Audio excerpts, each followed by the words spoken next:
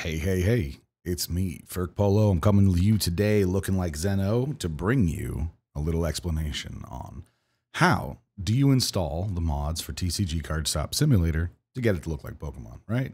Everyone likes the game, everyone wants to do that. Let's all try it out, right? So, first things first, you got to download the mods. You go to nexusmods.com/TCG Card Shop Simulator. You don't have to put that part in. You'll find it once you get there. You could just Google PokeMod. It'll be like the second entry, okay?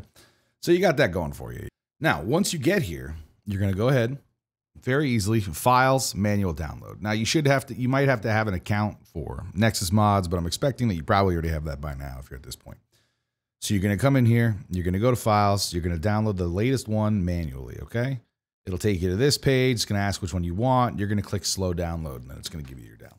Once you get BepInex, you're going to take the TextureReplacer. You want this one too. TextureReplacer is also a mod on TCG Card Shop Simulator. You will find this by just sorting by the highest endorsed, just like BepInex. This is right there. Do the same thing, files, go to the new one, manual download. As you can see, I downloaded it fresh today, so manual download here. Boom, now you got those done. The next thing you're going to want to do is you're going to want to navigate to your game folder. Now, getting to your game folder is relatively simple. You can just go into Steam, you right-click on the game inside your library, you go to settings or manage one of those and just choose browse local files.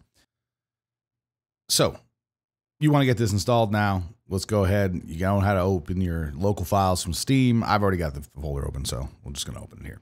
There you go. There's the folder. Steam Library, Steam Apps, Common, TCG Card Shop Simulator. This is where you want to be. Now, you won't see the BepInex folder, obviously, because you haven't installed it yet.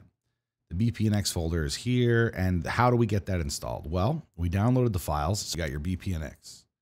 You got your TextureReplacer. We got all the files here.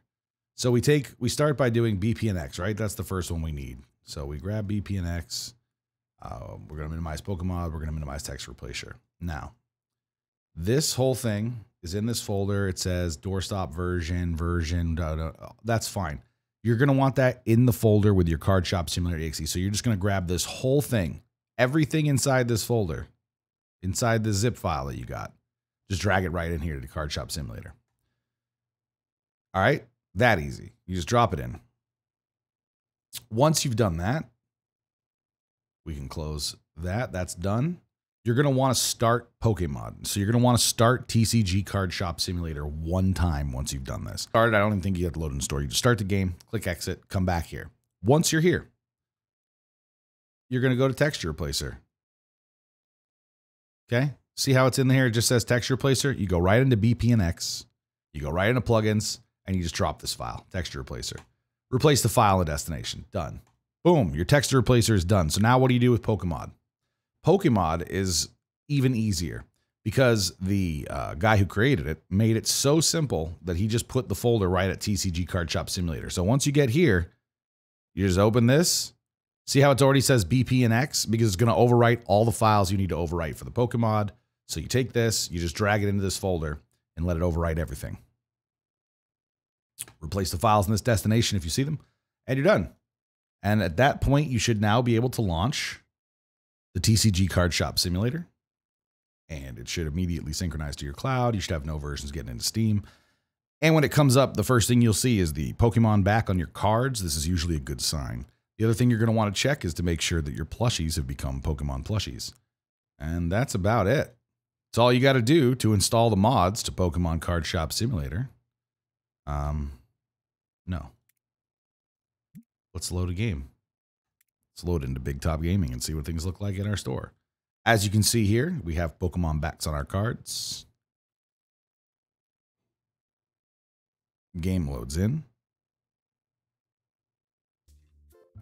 And there you go. So you can see right here on the store, Pokemon trading card game. You walk into your store, you got the Pokemon tables. You can see the Pokemon boxes. You can see the card packs. Everything's here. Oh, what's this? I wonder what that's worth. Why don't we take a look? We take a look on our album. Oh! We'll see you next time. Peace.